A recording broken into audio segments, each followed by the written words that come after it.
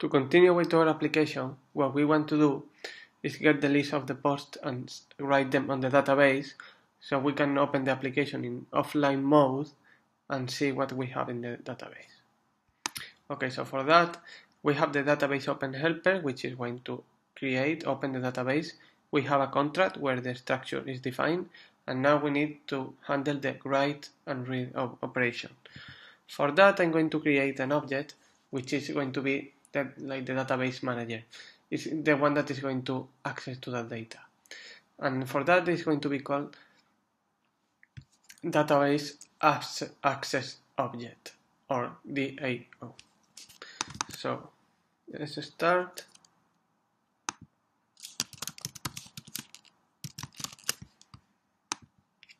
Okay, this object is going to be a singleton. I want to retrieve this object from any part of the application, because I maybe want to read from the application to show the data on an adapter, and then I maybe want to write data in a service or in a syntax. So because I want to access to the database from the whole application, I'm going to create a singleton, an instance for that. We have created a singleton before, so I'm just going to go fast. What I just need to have is a static variable, which is going to have the instance of this.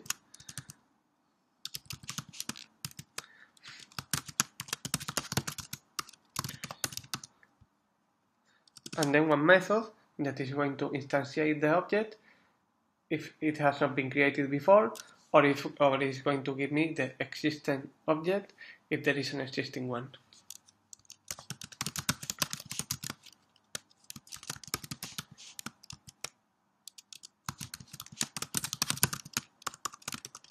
So if our instance is null, this means that this is the first time we are calling it. Just create a new object. If not, just return the instance. Okay, so this is an object which is just returning instance. This is get.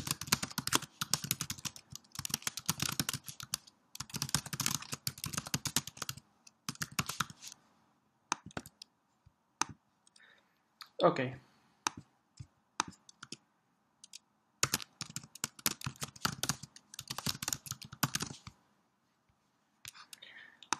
Ready.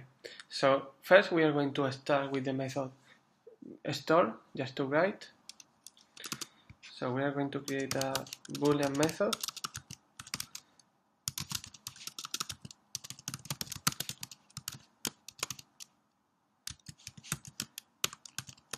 And this is going to receive a list of posts.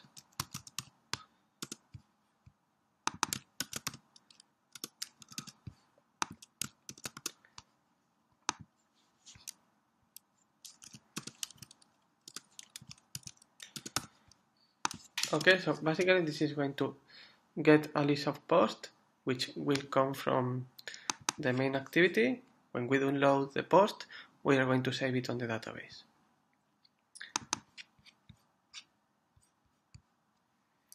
So first we need to open the database. It's a SQLite database. We call it DB, and it's going to be a new database open helper. This needs a context, so we will send the context also in this method. This needs a context, and that's all. And then we are going to ask for the get readable database. Get readable database is a method that the database open helper had. So once we have the database, what we have to do is start a transaction. So begins transaction. And now for every post in our post list, we are going to do an operation. In this case, prepare it to store in the database. So for that, we are going to create an object, content values. A content values object is an object that has key and pair values.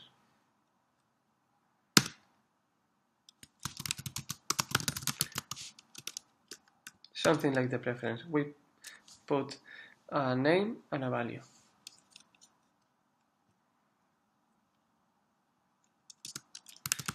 So we just put,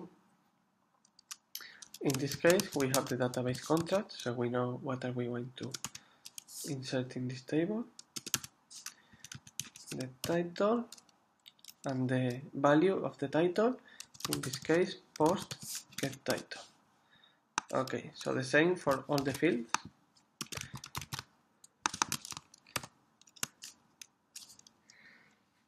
We have first the link and then the image link.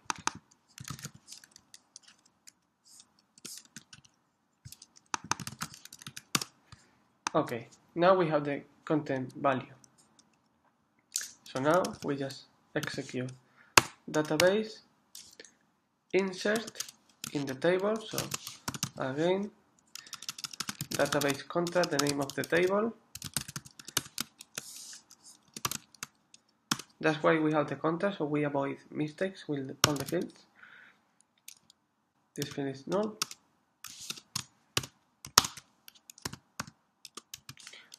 And we need the content values.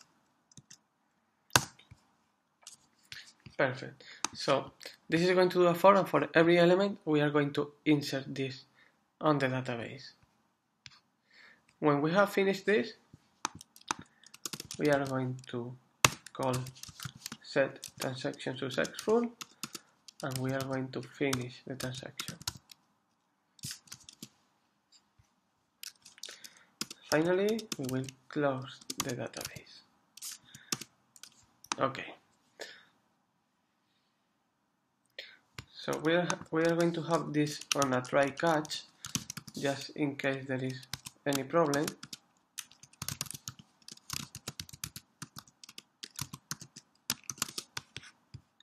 All of this operation is going to be inside that try catch. So if there is a problem, we are going to return false. If everything happened correctly, we will just come here at the end and return true. That's why it's Boolean. This is a way to know if the operation worked or not. Okay, so now we are ready to store the information. We need to call this method from our main activity.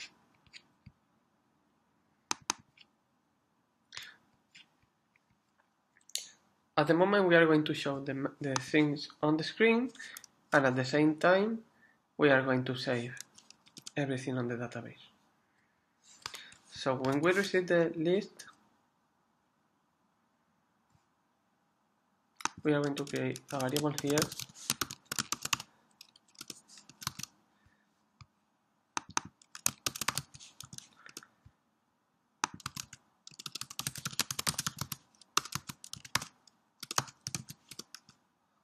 Okay, this is the post list that we are sending to the screen, and with the same list we are going to have it on the database.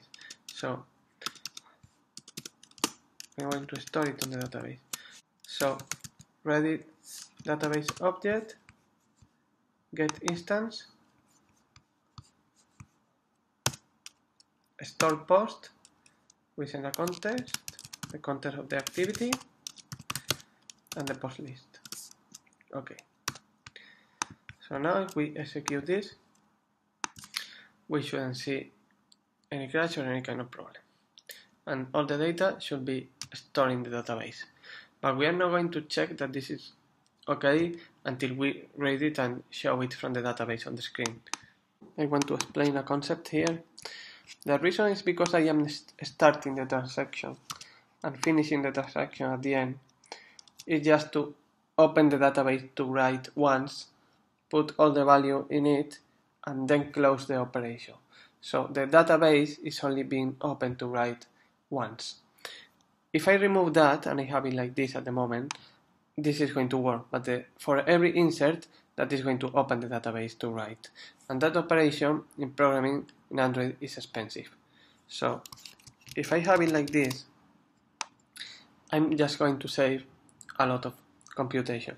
I'm just going to open the database to write, put all the rows, and make a bulk or a batch insert. I'm going to insert an interval of items rather than insert a lot of items in a single query. Now we are ready to read from the database this information and display it on the screen.